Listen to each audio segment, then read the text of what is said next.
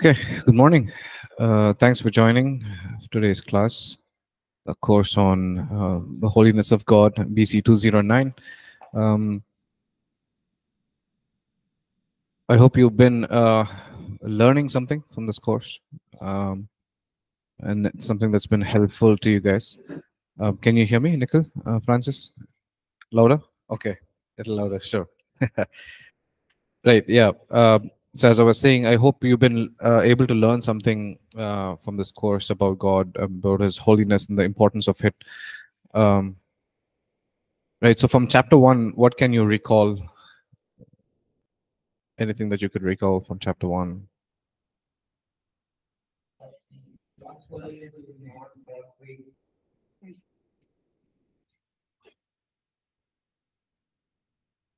Holiness is not just moral things that we have, standards that we have here. God's holiness is beyond that. Okay. So what is that beyond? It's the otherness of God. The otherness of God. Okay. All right. Let's. Yeah. What else? What else can you recall from what we've covered so far? He is thrice holy. His word is holy. What Okay. God spoke, He spoke in holiness, so that when He promised to David, He says like, I sworn to David in my holiness, saying that I have kept my word apart to do the promise that I have given for David. Then we Right. see He is three times holy. All the angel beings in the heaven were holy. Right. Yeah. Thank you, Sri Radha. So that like he's so holy that when angels worship him, Mm. so they close their eyes. But the same holy God chose us that so that we can be his friends. Yeah. Like he came to us like to become our friends. Yeah. Yeah. Thank you. Okay. All right. Thank you.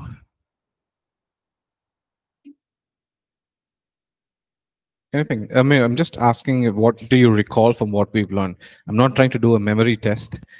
I'm just see what is it that ministered to your heart that you can recall immediately with regards to this. As soon as you hear the words or the topic, the holiness of God, what comes to your mind first from what we've learned? That's all. I'm not trying to test your memory. So. uh, I get to learn so many things from this chapter, like about God's holiness, how God is holy, and whatever He spoke, that all word is holy. And as we saw in Old Testament also, He is holy. No one can stand in His place, and even no one can go in His place until He will not make Himself holy. Right. So as we see, but through Jesus Christ, we Yeah. get chance to go in His presence to meet God. Yeah, thank you. Thanks, Nikhil. All right, I'm going a whole circle.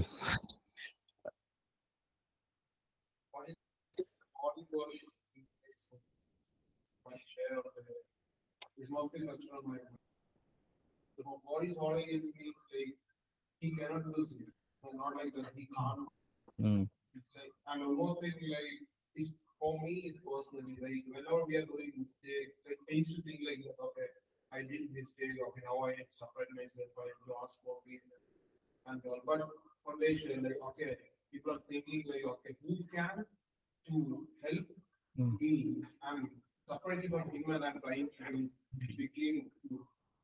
Mm.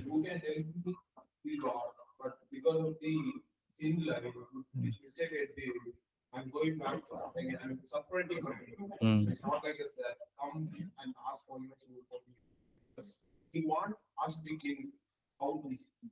Right. Thank you. You can get to Anand. Yeah. If, those online also feel free to share in the chat section. Okay. Yeah, I quickly remind this one thing, and is absolute sinlessness. Like holy is, I mean, He is the meaning for it. Is the holy God. And when other thing I reminded is this: His nature. His nature is reproduced in us. He wants us to be like Him. And one of the thing you shared with this, which Jerry Bridges shared. Holiness is the perfection of all Mm. other attributes. His power is holy power. His mercy is holy mercy. His Mm. wisdom is holy wisdom. It is his holiness more than any other attribute that makes him worthy of our praise. Like the definition of holy, whatever he do is absolute holy. It's what we can learn. Yeah, it's awesome. With the statement, before he is God, he is holy. Yeah, that's off record. Yeah, thanks. Okay. He to let go of the position, but we don't want to let go of what he said. Okay. All right, Nina, we are just going, just asking, what do you recall immediately from what we've learned so far on the subject? That's it. So, is there anything that you'd like to share?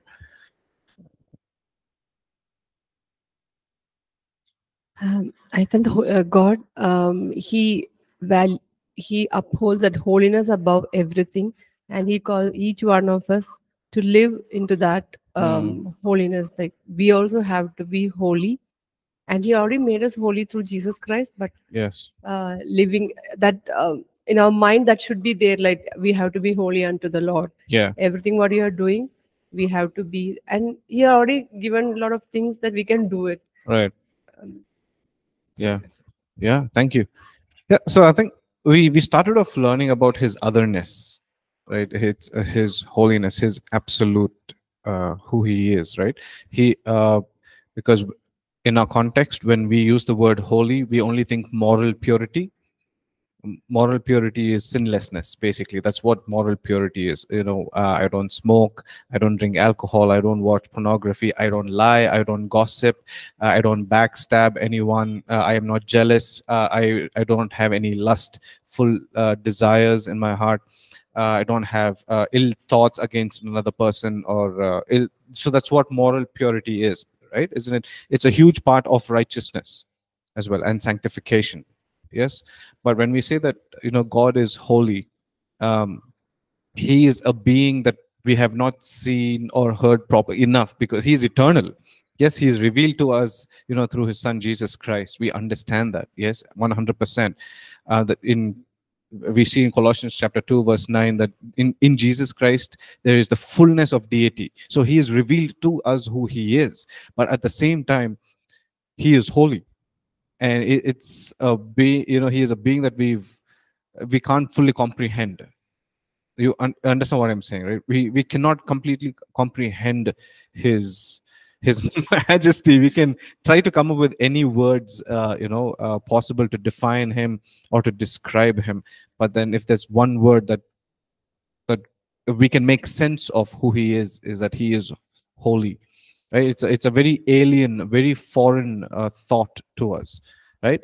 And we went on to learn that this holy God, who is thrice holy, who surrounds himself in holiness, right? Holiness adorns his house. We see all of that, and yet it's he reaches out for us and says, "I want you to be like me." Right? Be holy, for I am holy. Yeah, he gives that command. And another part, what is interesting, or what we've learned, is that he just didn't give us the command. Right? It's one thing to just give you the command and let you figure out how to do it. Okay, I want you to be holy. Uh, what do we do? What does that mean? Because it's a very foreign thought to us. Right? That was one of the very early commands that he gave to Israelites as well. Right? I want you to be set apart for me. Right? I want you to put yourself in the shoes of the Israelites who've lived in the land of Egypt for how many years? 400 years. 430 in total, but you leave the 30 years of Joseph.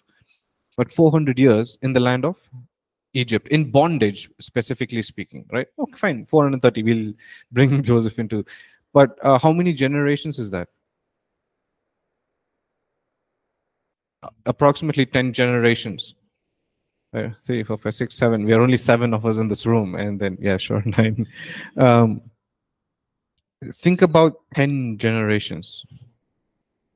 Your generation goes away, and then comes yours. goes away, and then comes Nichols, goes away, and then comes Francis's generation, then Nina's, and then Anand's, then mine, and then 3 more generations. 10 generations of people have been exposed to idolatry. 10 generations of people only understand one way of worship, that is the Egyptians' way of worship. For 10 generations, they have not seen or heard of this God. They only know that he is the God of Abraham, Isaac, and Jacob, and that he's going to send a deliverer. That's all. But they've been exposed to this foreign way of worshiping. Idolatry is what they are known for. And that's why when they came to Mount Sinai and they saw the whole mountain on fire and trembling, and they were puzzled. It's very easy for us to judge and and say, it's like, yeah, they stayed away. They didn't want to do anything with the God. But you have to understand that they have no idea that how dangerous and how terrifying he can be. Right? Awesome is literally translated as terror. When we say God is awesome, we say, hey, that's so awesome. That car is awesome, we say. But the actual meaning of awesome is terror. And terror strikes fear, isn't it? It's like that holy fear. And so they didn't know what to make of it. And then that's when he gives them the command saying, okay, I've set you apart. Exodus 19, among of all the nations, I've called you unto myself. You have yourself seen how I brought you out on eagle's wings. Yeah. So he reaches out, and then he also gave them the commandments. Right? Okay, and this is how you should be. And this is how you can be set apart unto me in everything that you do, especially in the way you worship me, will set you apart. Because the way you worship me will be very different from all the other surrounding nations' worship. And that will show the people around you that you are set apart, that you are not like them. Right? So worship at the core is so powerful and so strong. Right? Are you with me? Right? So the first thing is that he is holy. The second thing is that he gives us the command. He desires for us to be holy. And he gave us the Holy Spirit, who will empower us and teach us and help us to live a life of holiness. And so that's what we saw briefly with sanctification and righteousness. Right? Yes. Yes, no, maybe? Somewhat? Okay. Okay, and in the last chapter, we covered a little bit about the importance of why personal holiness is important. We looked at it in a question and answer format kind of a thing. Okay, so chapter 6 is titled In the Beauty of Holiness. This is the last chapter in this section 1, that addresses God's holiness and personal holiness. And from the next section, we look at repentance and the importance of it. When we fall, how can we heal? Right? How can we be restored when we backslide? The importance and the significance of repentance. Okay, so we'll look into the next section in the next class, probably next week. Okay, so in the beauty of holiness. Now, when was the first time you came across this line or this verse? Do you recall? In the beauty of worship the Lord in the beauty of His holiness. Mix and sound.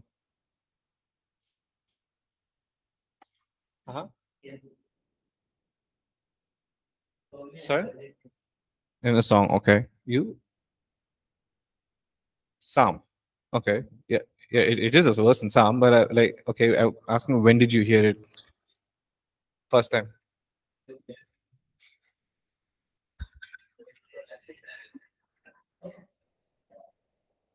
In the? Okay. Yeah. Okay. The beauty of holiness. Nikhil? See, again, you don't have to answer it. It's like, Sriradha, anything? Do you recall when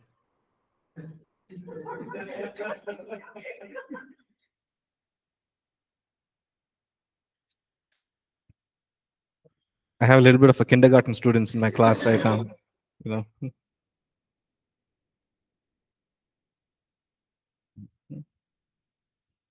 Okay, so when you hear the words in the beauty of His holiness, what comes to your mind? What do you make of it? What do you understand of it?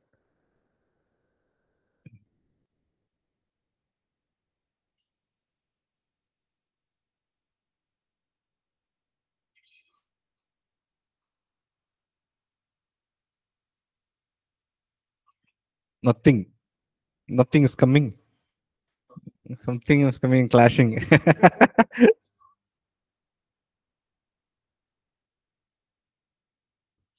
When we are exhorting him, we used to use these words like his whatever he does, what is he? We exhort him like he is holy, and most of the things like no one saw directly, actually, but we exhort him like that in the beauty. Like I remember this "You're Beautiful" by Phil Wickham. When that song also, it was describing everything about God, that He is beautiful, and I don't know the exact how to express, but that feel is so beautiful when we really feel that. I only believe if some individual, if any particular, if he really individually experience, only they'll know that experience, like that beauty, that feel. Yeah. Yeah, I think in words, for me, I can't even, I couldn't describe the beauty of His holiness. Yeah. Anybody? In the beauty of His holiness. When we see like the beauty of holiness God's, like about his nature, about how his character, God is holy, and about his beauty.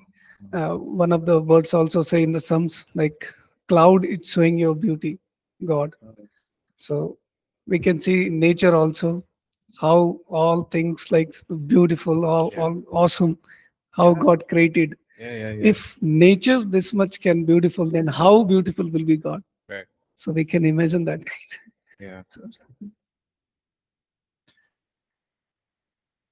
The beauty of holiness, and how we say like he is handsome, like his eyes is her eyes are beautiful, and in that way I think like the beauty of God is holiness more than the power or more than the authority that he carries. The most beautiful thing about himself is that holiness that nobody can fully describe, nobody can fully comprehend. Right. Yeah. Thank you. Yeah. I mean, and thanks everyone for sharing what you shared. You know, when we look at the creation or the nature, for example, right? Romans chapter 1 verse 20, he says that He's revealed Himself through the creation, isn't it? If there's a creation, you know, it's pointing towards a creator, isn't it? It has to, right? Or we need to acknowledge the creator, isn't it? For example, if someone makes a beautiful car design or a beautiful cake, you know, you say, okay, the cake looks beautiful, and then you look at the person and say, good job. It's like, this is awesome, isn't it?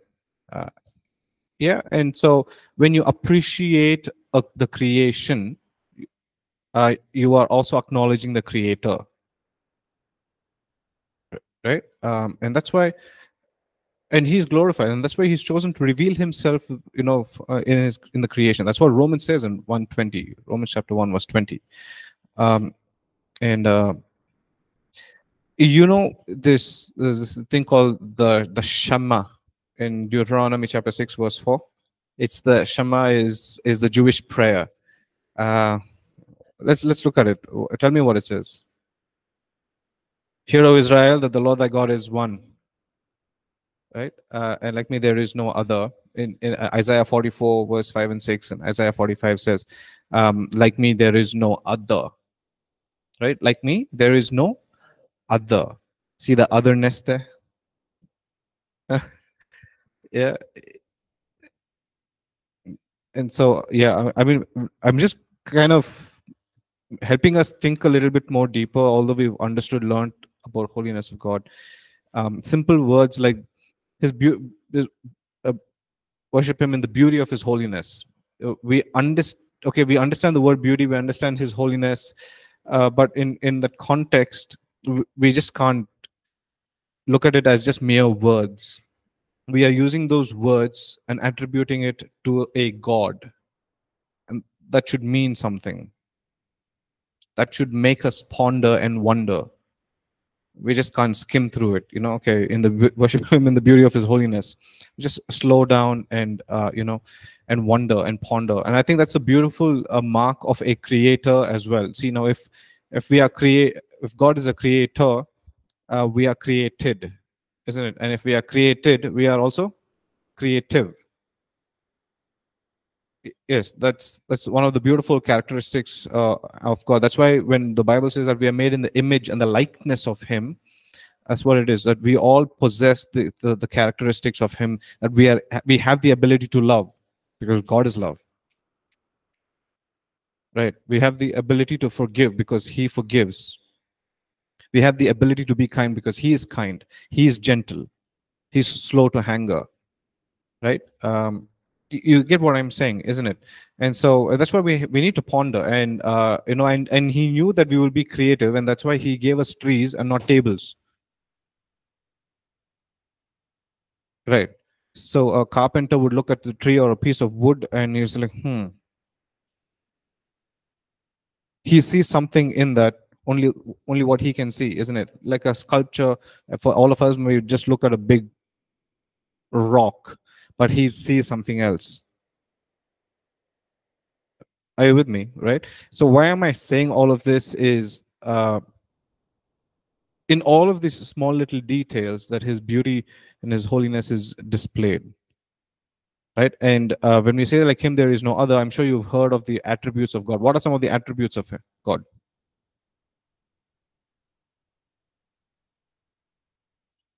It's a very fundamental theological question. Okay. Yeah, so he's all the omnis. He's omnipotent, omniscient, omnipresent, and he's faithful. He's justice, his love, his mercy, his faithful, right? So you take the one word, omnipotent. Again, that means when we say that like him there is no other. That means there is no one like him who is as powerful as he is. Right? And when we say he is holy, there is no one like him who is as holy as he is. There is no one like him who is ever present like he is. The immutability of God is what? The immutability is the unchanging one. That's what it simply is. That's another attribute of God. So he doesn't change. If he changes, he stops becoming God. He doesn't change. He's the unchanging one. That's what we call it as the immutability, right? In his faithfulness, there is no one like him. So all of that is pointing to one thing, his otherness. And that there is beauty in this holiness, right? So, and I recall this, and I remember the year 2010 in October, where he started, I was in his grace and in his mercy, he began to reveal his a perspective of his holiness, right? And started, encountering me with his holiness and putting this burning desire in me to pursue his holiness. And then that somehow led me to the Song of Songs book. And the Song of Songs will be the last book that you will think of when you think of the holiness of God. Right. Uh, but that in that season, I was led to that book, and there's so many things, that was just stood out from the book. For example, he's the bright and morning star. That's what he's, the lily of the valley, the bright and morning star. He's the fairest of 10,000. So what does that mean? He's the fairest of 10,000. That means he's beautiful. And then there simply says that 10,000 was the biggest number back then. Right? That means simply saying that there is no one like him among the 10,000. And now we can just say, he's the bright and morning star. I mean, all of that is something that you would use to define or describe someone's beauty, isn't it? Oh, your face is shining like a beautiful morning star. Like, hey, thank you. Yeah, fair and fair and lovely, and just a little bit of no, nothing. Just layer, It's like okay, it's like multiple layers.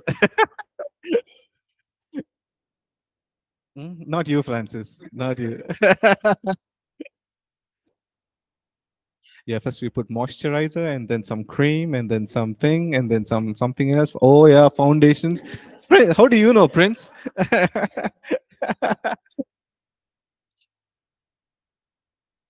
Okay, so are you all with me? Right? And I just want us to just ponder, and His holiness is throughout his the Bible, in every book of the Bible, even in Lamentations. Right, he is beautiful, and that means he is holy. From Genesis to Revelation, he is holy. And we read that, and if you just have the patience to just calm down, slow down, and see it, he will reveal it to us. Are you all with me? Right? So in chapter 6, we see that metaphorically in the scriptures, we see when the Bible says that the eyes of the Lord is everywhere, it's pointing towards his omniscience. Right? The hand of the Lord was on a person. Is what his presence is with them. His face was shining on a group of people. It simply says that his presence, his favor is over them. Right? In Proverbs chapter 16, verse 15 says, "In the light of the king's face is life." Okay, go to that scripture. I hope it's the right one. Proverbs 16, verse 15.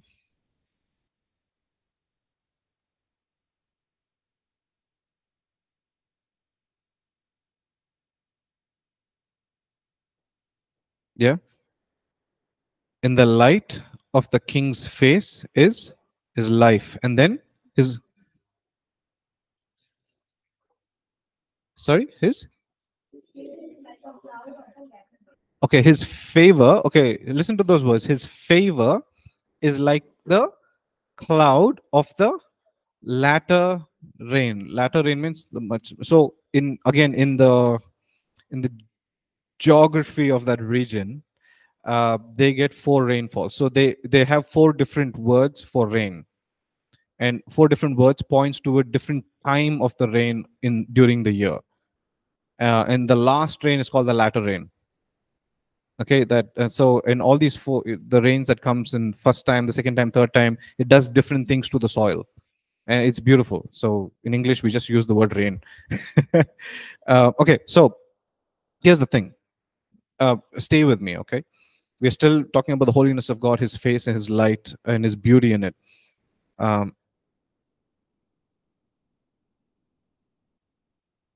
In Deuteronomy chapter 5, I think it says that God spoke to Moses out of the fire.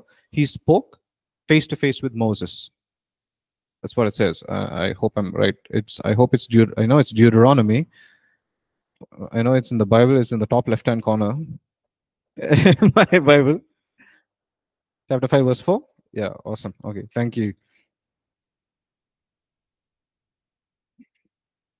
I'm really bad at memorizing. Yeah. Okay. Yeah, right.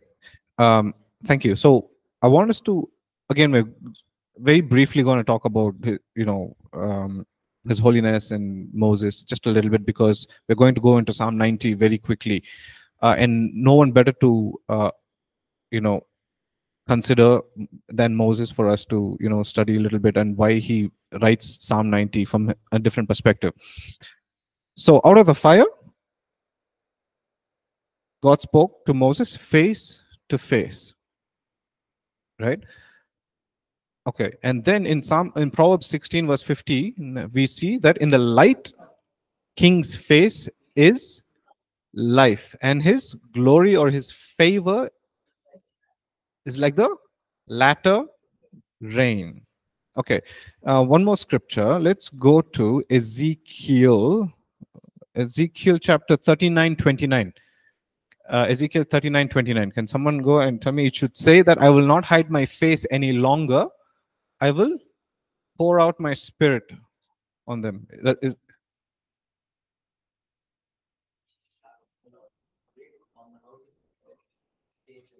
okay. 39:29. The other way. I always make that mistake. So Ezekiel 39:29 says, I will not hide my face. Okay, so look at this. So in Deuteronomy chapter 5, verse 4, it says, out of the fire he spoke to Moses face to face. Are you with me? And then now we see in Ezekiel 39:29, he says, I will not hide my face any longer. That means I'm going to reveal myself to you. I will not hide my face any longer. I will pour out my spirit. Pour out, okay? And then again, once again, sorry for being redundant. Proverbs 16:15, in the light of the king's face is life.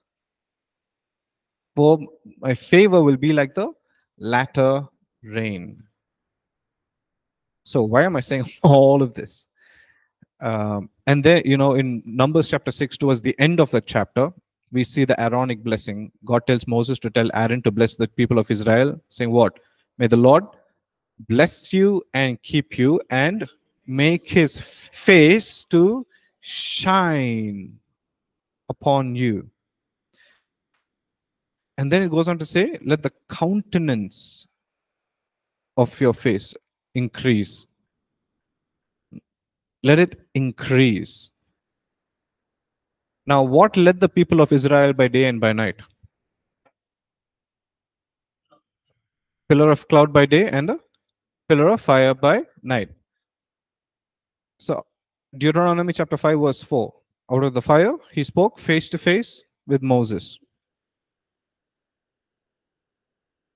Now, Ezekiel 39:29 said, I will not hide my face any longer. I will pour out my spirit. And then Proverbs 16:15 says, my favor is like the latter rain. So, why are we doing this now? Pour out. We use that word when we to describe rain, pour out, or there was a huge outpouring. Yes or no? Yes, no, maybe. Okay. For the rain to come, for there to be an outpouring, what needs to be there? Yeah. For it to rain, there has to be clouds.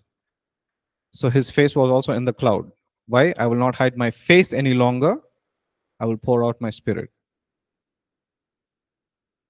And then in Malachi, he says, I will come to you like the latter rain. In Malachi 4, I think. I forget, or something. Okay, let's not go there. So the point here is, when God led the people of Israel as a pillar of cloud by day and pillar of fire by night, his face was there in the cloud as much as it was in the fire. So the point is, you can have face-to-face encounters with God and not know it. People of Israel did not know it. Are you with me? And so Moses, understanding or having this revelation of knowing firsthand of what it is to have this face-to-face encounters with God, he writes Psalm 90, right? Psalm 90. It's now I'm just referring to your notes. Holiness, God's beauty seen through us. That's the section. In Psalm 90, verse 16 and 17, it says, let your work appear to your servants and your glory to their children. Let the beauty of the Lord our God be upon us and establish the work of our hands for us. Yes, establish the work of our hands. Okay, so there are two Hebrew words used there besides glory and then beauty. So let your work appear to your servants. Please follow along in your notes. Let your work appear to your servants, and your glory, the Hebrew word used there for glory is hadar, which means magnificence, glory, honor, splendor, excellency, ornament. Okay, so let your work appear or reveal, let there be a revelation of an unveiling to your servants, and your glory to their children. Okay, by now we've established that holiness is God revealing or expressing his beauty. It's like his beauty, his glory, his splendor is all a manifestation of his holiness. Okay, so that is hadar. See, the next verse is, and let the beauty, the Hebrew word used there is noam, or known, right? And let the beauty, which is delight, splendor, grace, beauty, pleasantness of the Lord our God be upon us. Okay, you see this now. He's just elaborated the Aaronic blessing from Numbers chapter 6. May the Lord bless you and keep you. That's just like a benediction prayer, he says, to release over the people of Israel. And now he's kind of elaborating on that, right? Let the beauty, the splendor, grace, beauty, pleasantness, delight of the Lord our God be upon us, and establish the work of our hands. Yes, establish the work of our hands. Right? And so the word hadar, the Hebrew word hadar, is emphasizing the glory possessed by someone. Like, who has it? Okay, what is it? Hadar is emphasizing the glory of someone who's possessing it, like who has it. And the Hebrew word noam is emphasizing its effect on those who behold the glory. Are you with me? Right, so hadar is, okay, God is, it's saying, okay, God, he's magnificent, his glory, his honor, splendor, excellency, he's possessing it. It's the source. He is the source. Everything is from him. And then noam, the Hebrew word used there, it says, okay, as we look at him, as we look to him, there is a reflection of him over us. Yeah, and so, I mean, we all know the story where Moses, after his encounters with God, he came down, his face was radiant. He had to wrap around his, face with a cloth. Yeah? And then Paul writes in 2 Corinthians chapter 3, I think verse 5, I'm not sure if it's 2 Corinthians chapter 3 or 1 Corinthians, my apologies, you can look it up. It says, Paul is saying, okay, his glory, that was a fading glory. It faded eventually. And now we have a glory that does not fade in Jesus.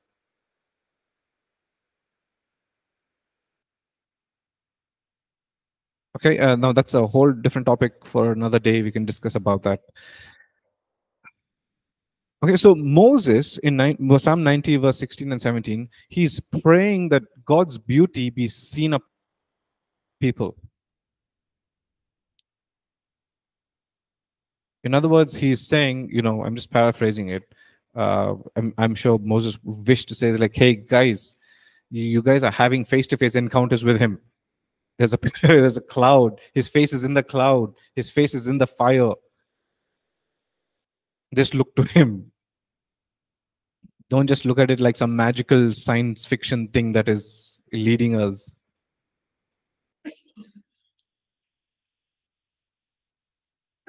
Yeah, you guys following? Learning something?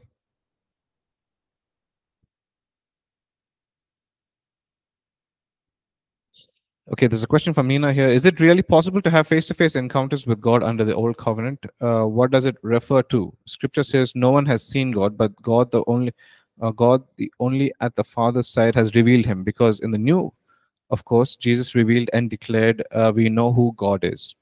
Yes, so when it is an intimate language that is used there, Nina.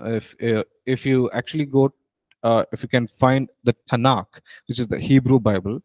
Tanakh is the Hebrew Bible, and there's one Tanakh in the library, church office library, and I went to these scriptures in Deuteronomy chapter 5 verse 4 and Numbers 12.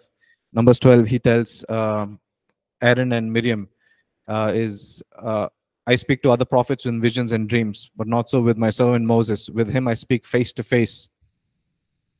And so, the language that is used, literal translation in those words is, it says, with him I speak mouth to mouth. That means, it simply means that, I speak with him very intimately. That's all it is. It's yeah, then that's all I can elaborate on. What I understand of that is that he spoke with Moses like he spoke with nobody else in the old covenant, and he says that, so I speak to him plainly, clearly, not in visions or in dreams. That means it's clear communication, and there's this part in Exodus 33. It says, when Moses pitched a tent outside of the camp of Israel, and as he walked in, cloud came down. The glory of God came down, and there he spoke with God face to face. I mean, yeah, just like that. I'm going to meet a friend for coffee. So, correct. Yes. That's what I understand from it. And now we know in the new covenant that it has been made so beautifully possible for us through Jesus. Some of us wish that, we were in the Old Testament, we had encounters like that, like Moses did, but we don't understand what we've been given.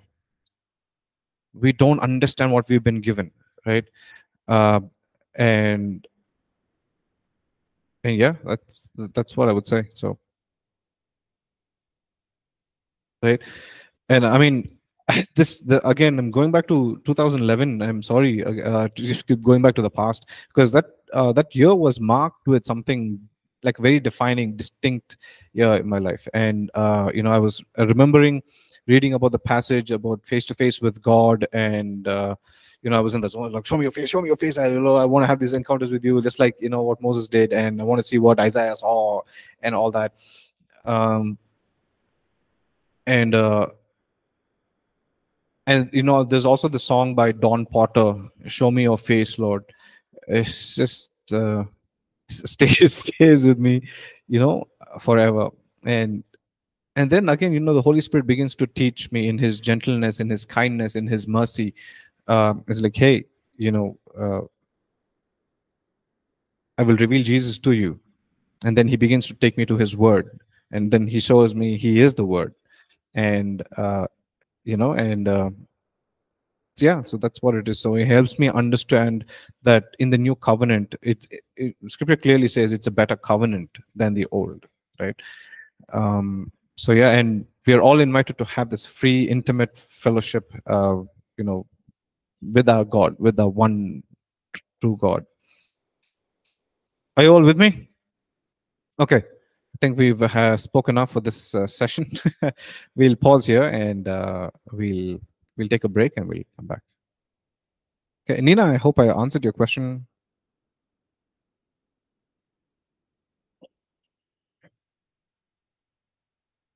Okay. All right. Thank you. All right. Go take a break, and I'll see you.